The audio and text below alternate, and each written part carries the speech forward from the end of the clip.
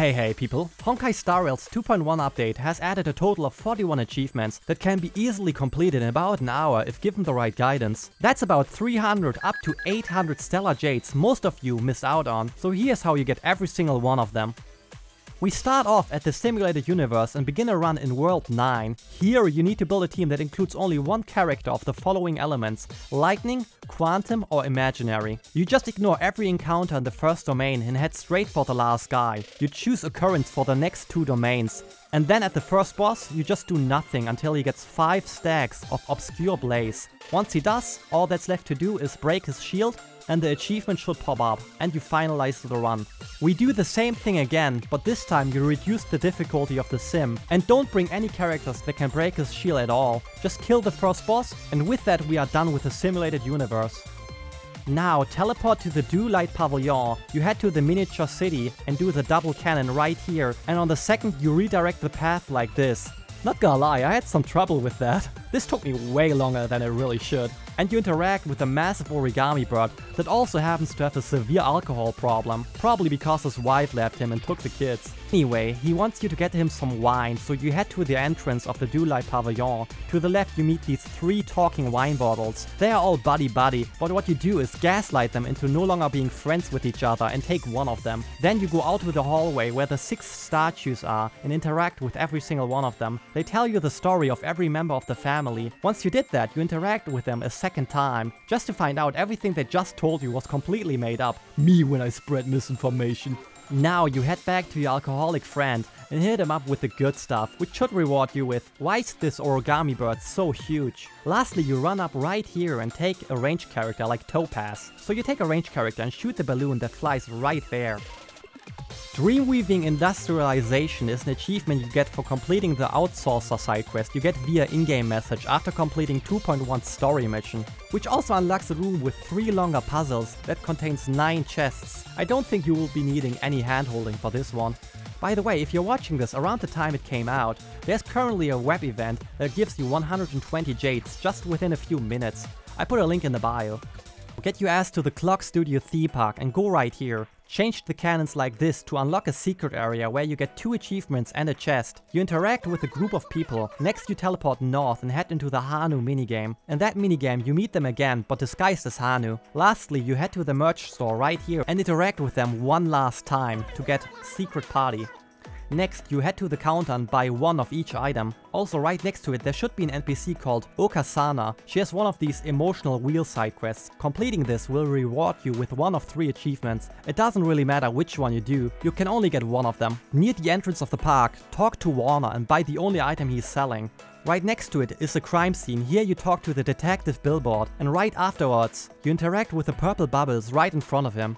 After 24 hours you will be getting a message which will reward you with the achievement Variation named I. You take a ranged character once more and shoot the balloon right here like this. For the achievement Pac-man, you do the jigsaw puzzle on the pathway and head into the maze to get the pieces. You complete the puzzle and go back to the maze. There should be a lot of balloons right there. Now you shoot all of them. To one of the minigames, there should be a photo booth where you can prepare a family picture of your favorite characters. You can only do this once, so beware if this is something you care about. So if you choose Welt, Himiko, Danhang and March 7 in that order, the name of the achievement will change. Pretty close to that, there should be a limousine with a bunch of monsters right in front of them. If you beat them up, you get attendance rate 0.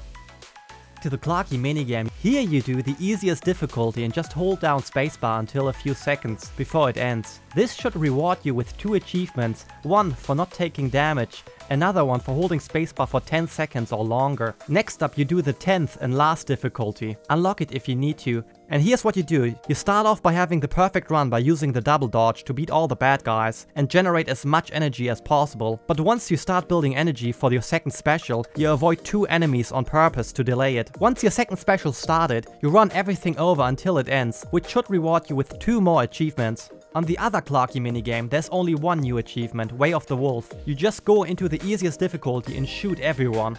Now for the Reverie event bar quest. There's an achievement in which you become the shittiest bartender in history. You ruin 5 orders by doing everything wrong. You should fuck up that drink now! By simply completing the entire event you get 4 more achievements. to the Hanu adventure. You likely already get at least one of them, but here's how you get 3 at once. At the Dewlight Pavilion, you go to the left wing and head into the Hanu minigame. You pick up the rocket launcher and shoot all 6 monsters by only using 2 of the bullets. With that, you should get these 3 achievements. Also, you need to basically 100% every single Hanu adventure that was added in 2.1 for the achievement Living with a Wolf. Here are all the locations. Go to any calyx of your choice and use 10 energy, assuming you don't own the character. Go and rent the juiciest Archeon you can find, and let her slash away using her ultimate to get the achievement Lady Snowblood. Do the same thing with Aventurine in a boss battle once he's out. Keep using his ultimate until you win the 1 in 7 chance. But make sure that he has 0 stacks of his passive before using the ultimate. In case you haven't completed his Trailblazer quest yet, you can also do the achievement that way. Go into the Aventurine boss battle and roll 2 6s during the all or nothing. Just retry until you win the gacha within a gacha. Same thing again, but on a lower difficulty with 4 AoE characters like Jingwan or Asta, and win the gamble with all 4 characters. Make sure you have at least 4 skill points going into the gamble. There are a total of 4 achievements you get for completing the Trailblazer quest. The next 2 achievements can only be done if you have Aventurine or Archeon. For Archeon, you need to defeat 5 enemies in a row using her overworld skill. This achievement cannot be done during the trial. During her story period, you can actually get this achievement that way.